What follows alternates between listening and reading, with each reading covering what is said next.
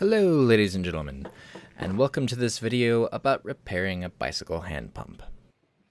The problem I am trying to fix today is that the pump is rather rough when you try to use it. There's a lot of grinding sounds, and it feels like as you push down there isn't any kind of lubrication in the compression chamber. So I'm going to try to replace the grease and reduce that grinding sound. To get started, I'll remove the retaining screws on the collar at the top of the pump.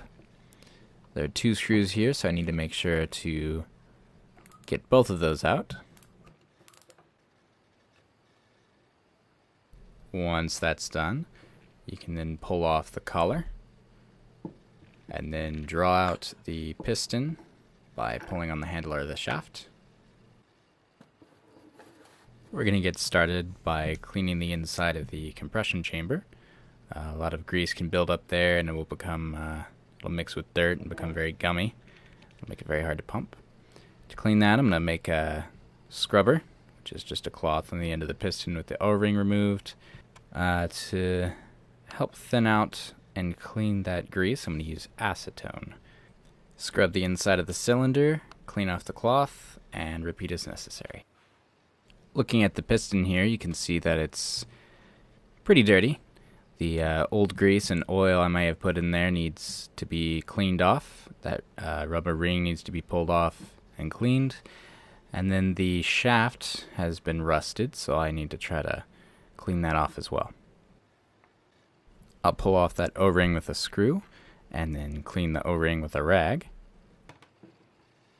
Kind of grease I'm going to use is molybdenum graphite. It's a very good general purpose grease. Lots of greases you could use though. To put the grease on, I just dipped a paper towel into the grease and then used that paper towel to spread the grease all the way around the end of the piston and on the O-ring. You want to be pretty liberal with the grease because it's going to have to spread inside of the chamber as well.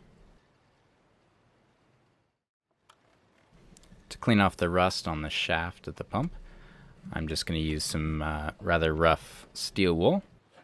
The steel wool really helps to remove the rust, but not too much more. That's it. That's all I had to do to fix those main issues with the pump. The pump will work a lot more smoothly now and probably last quite a bit longer. Here is further information related to fixing bicycle pumps. I will talk about all of these topics, but I'm going to start with how to avoid jamming the O-ring when you're assembling the pump. You'll find that when you go to put the piston back into the chamber, the compression chamber, that O-ring might get caught on the top of that tube. The best way to get that to go back in is just push the O-ring in from all sides or whichever side is pulling out. And then gently push from the shaft or the handle to insert the end of the pump back in. You really don't want to force this because you'll end up tearing or completely breaking that O-ring. Maybe you're watching this video because you actually have a broken O-ring inside of your pump and you need to replace it.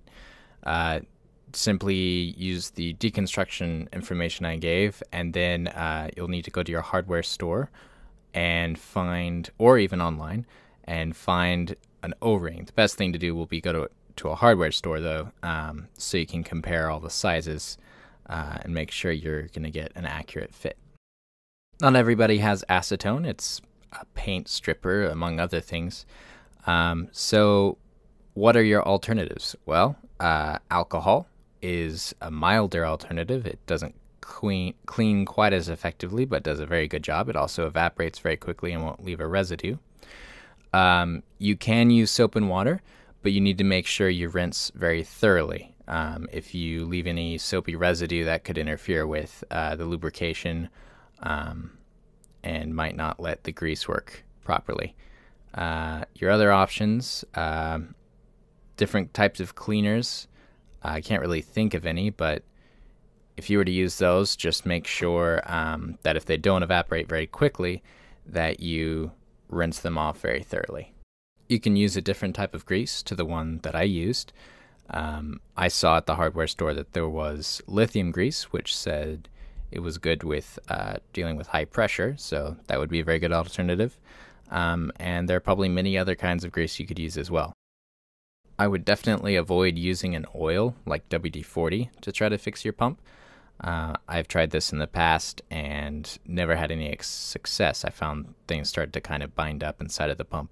So grease is really going to be your best option. I really hope this video was able to help someone. If you have any further questions, go ahead and leave it in the comments section. Thank you.